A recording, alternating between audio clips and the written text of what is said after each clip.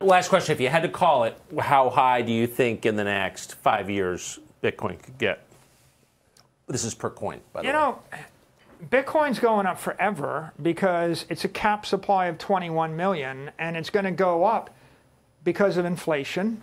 Right, we're going to increase the supply of dollars, and Bitcoin's going to be fixed, so in dollars it goes up. It's going to go up because of technical utility. We're going to build it into iPhones and Android phones and put it into every computer and move it at the speed of light and build it into Twitter and Square and PayPal and the like. So that'll cause it to go up. It's going to go up for adoption, because of adoption. More and more people are going to bring their money. And it's not like Facebook. It's not like when Rupert Murdoch showed up at Facebook, he didn't bring 1 billion friends. When a billionaire joins a monetary network, they bring $1 billion.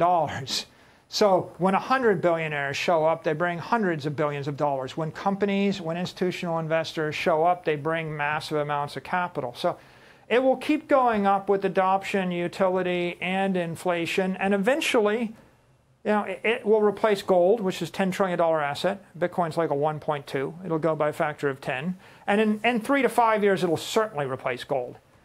Then it will replace indexes, right? The S&P index or bond indexes. It'll start to demonetize fixed income and equity indexes that are used as a store of value. Because that's right now, people, they want to save their money for a long period of time. They use that. And gradually, it'll demonetize property. Like, you know, in Canada, they got a housing shortage because foreigners go and they buy the houses, you know, as an investment, and the locals can't afford a house. Yeah, I've noticed. Same problem in the U.S. Yes. We're monetizing houses. That is to say, if I print infinite money, the price of all, I go and I buy something tangible with the money before it devalues. The problem is people that are starting their career that need to buy a house can't afford to buy it. So you don't want to monetize something with utility. Exactly. You know, you monetize food, everybody starves. You monetize houses, everybody's out on the street. Right. So what Bitcoin is doing is it's demonetizing commercial and residential real estate. So if you were to shut down, if the U.S. government decided no more Bitcoin, I mean, what would happen to residential real estate markets? Well, I mean, if Bitcoin went away, then the other monetary assets would monetize a bit more. Like, right. But Bitcoin is 1 trillion out of 500 trillion and stuff out there, so it's still less than 1%. But you know, gold would get a slight boost. Gold is really being. Why is it gold didn't go up 34%? Gold underperformed the S&P index in a year of political unrest and massive rampant inflation. It's the 1 year in 40 years gold should have gone up in price. Why? Because everyone looking for a non-sovereign store of value grabbed the crypto gold. Right? They occupy the same niche, non-sovereign, sound money, store of value, not related to cash flows, can't be mucked with. But the problem is gold can be corrupted. Gold is corrupted by gold miners and gold brokers and gold dealers. Bitcoin can't be corrupted in that way because you can take possession of your own Bitcoin, and the Bitcoin miners can't make anymore. So people say Bitcoin is fixing things, right? Fix the money, fix the world. Bitcoin is gradually demonetizing these other assets, and the idea is to return rationality, to make things more rational, right? If people start buying Bitcoin instead of buying a second investment property, the price of property will go down for people that want a first home. Yes.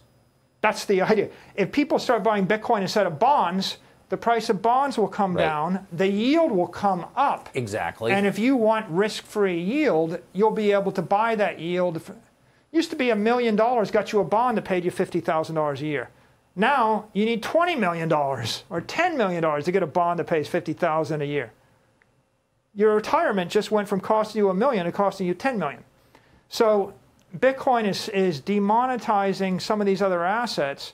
And the stock market, all these meme stocks, these are all symptoms of too much money, right? And the sky-high P to E ratios.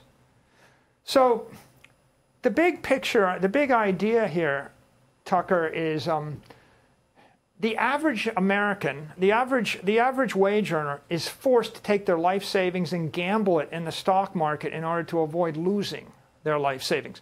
My 83-year-old father has to guess which stock is going to go up this week and whether Exxon is better than British Petroleum or better than Apple or not so good as Google, in order to not lose his life savings. Because if he puts it into the bank, he gets paid 0.1% interest, and it loses 25% of its purchasing power a year. And people aren't stupid. They know that things are going up faster than 2% a year or 4% a year or 5% a year. So we're stampeding an entire generation into either, at best, investing in stocks, or at worst, gambling with meme stocks and gambling with crypto random dog coins, because no one has a savings account they trust.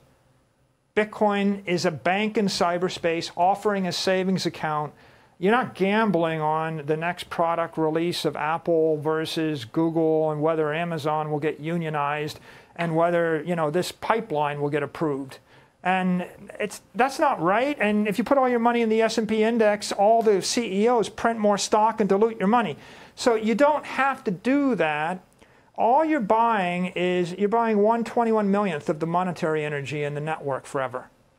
The product of Bitcoin is just, you're going to buy a bit of money and hold it forever, and that's the product. And it's a very simple product, should last for 10,000 years.